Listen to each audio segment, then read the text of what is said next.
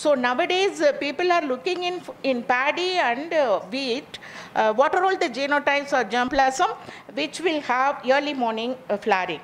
So by nature, these crops are having that early morning or midnight, starting from 12:30, they are going to open the flowers. So there is a higher possibility of these millets to yield even in the higher temperature. So we can go on add the beneficial effect ecologically what they are having.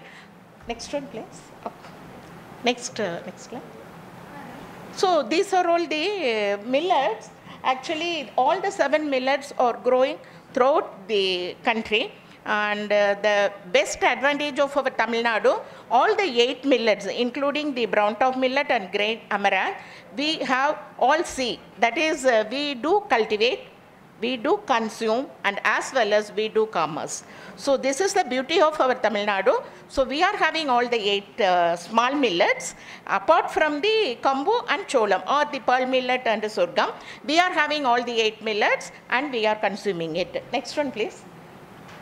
And these are all about the area and production and productivity. And recent years, in the last 4-5 years, productivity has increased a lot, where the breeder's contribution is more. So we are having so many high yielding varieties with higher productivity with abiotic and biotic stress tolerance.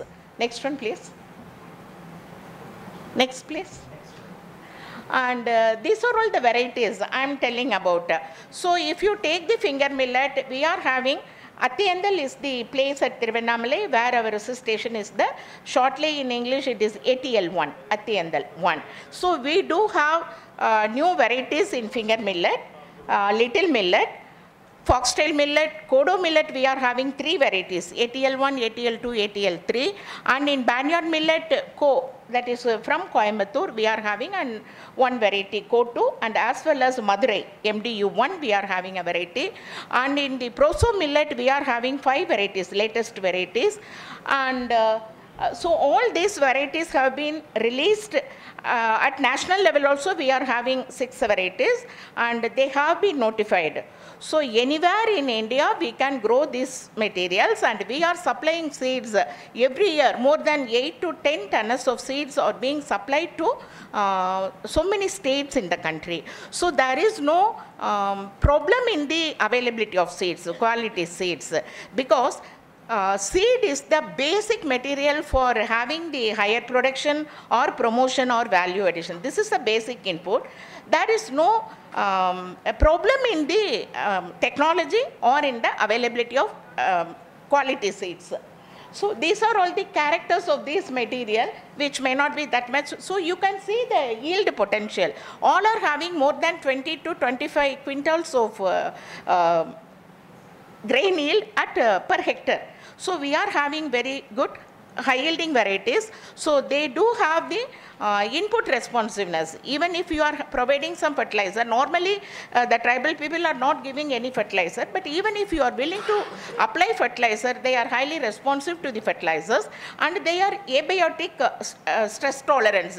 It is both for heat as well as for cold, because where the small millets are grown is in the tribal area. 80% of the small millets are grown throughout the country in the tribal area, where cold is also a problem. So they are heat tolerant as well as the cold tolerant, and normally there are no pest and disease in the small millets. However, if they are grown in off seasons, there is a possibility of getting some pest and diseases, but the recent varieties are checked very well for the pest and disease resistant. Apart from that, from yesterday also we are talking about biofortified varieties. Nowadays we are checking it for grain qualities, not only for grain but for the fodder also, because these are all the millets where people are growing these crops for fodder also. So not only checking the grain, but for fodder also we are checking the qualities. And we are talking about finger millet for that color of the grain, which may be difficult for some of the people to have that color. So they are not used to that color, but regular users need that color. So we are having varieties, CoE9, so which are white in color itself. So you need not decorticate, but you can directly use those material, and it is on par with all the nutrition except the phytochemicals. Next one. So these are all the, again, different varieties what we have released, and all the seeds are available, and people from any state can indent at least 6 months before, and you can get the seeds. Next one. So this is Co14. This is 100 days duration. Another thing is the duration. So far we are talking about small millets. So we are having different characteristics of the varieties which will be growing in saline soils. We are having Trichy one, and which will be tolerant to the saline or alkaline conditions also, and short duration, medium duration, long duration based on the geographic regions. So this is Co14, 100 days duration. Next one. And this is Co15, 120 to 25 days duration, mainly for Krishnagiri and Dharmaburi district, where there are southwest monsoon as well as the northeast monsoon. If those people grow in for a short duration material, it will be caught in the monsoon, that is northeastern monsoon. So we are having the medium duration material, and ATL1, Athiyandal, you can see the crop, so it is so nicely grown, and it is 95 to 100 days duration. Next one. And this is the Co4, which is mainly suitable for plains where there is a higher temperature. What you are seeing, both the things are little millet crop, but you can see the variance in the varieties.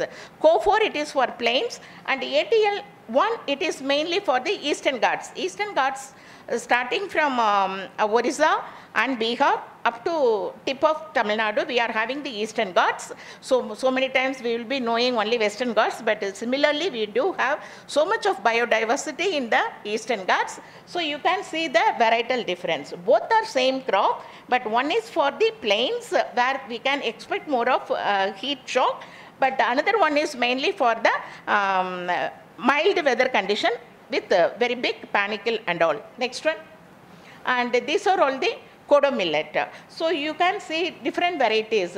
The first one, TNAU 86, what you are seeing, that earhead will be having a straight panicle with neatly arranged grains.